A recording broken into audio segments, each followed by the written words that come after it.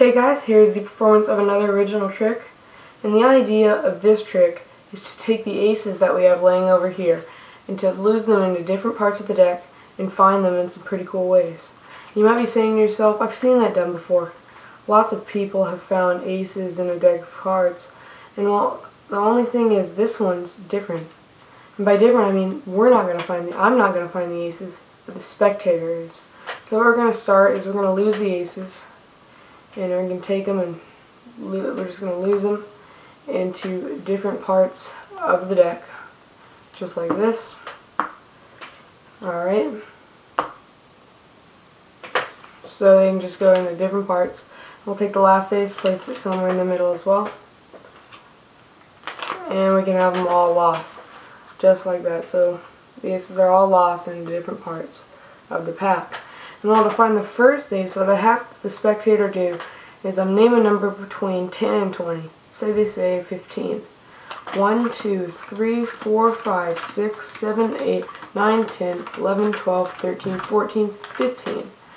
Now if we take the two digits in 15, which are 1 and 5, and add those together, we get 6. So let's deal 6 cards back.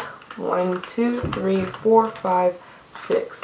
We'll take the card we land on, in this case the 8 of clubs. Now, if we deal 8 cards down in this pile, we should come to the first ace. So let's see. 1, 2, 3, 4, 5, 6, 7, and the 8th card is the first ace. Now we're 1/4 of the way there. We still have a pretty long way to go. And the next way we're going to find the ace, the second ace, is to have the spectator cut the deck roughly in half. So say they cut right there. They cut to a jack. Now a jack is 11, just as the queen would be 12 or a king would be 13. So let's deal 11 cards and see if we can get the second ace. 1, 2, 3, 4, 5, 6, 7, 8, 9, 10, and the 11th card is the second ace. Now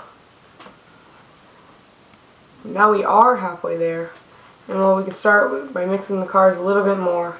Shuffles and cuts, just like this. And what I have the spectator do is go ahead and pick any card they want. So say they pick this one, the 10 of spades. Now what we're going to do is we're going to spell out 10 of spades and see if we can get the third ace.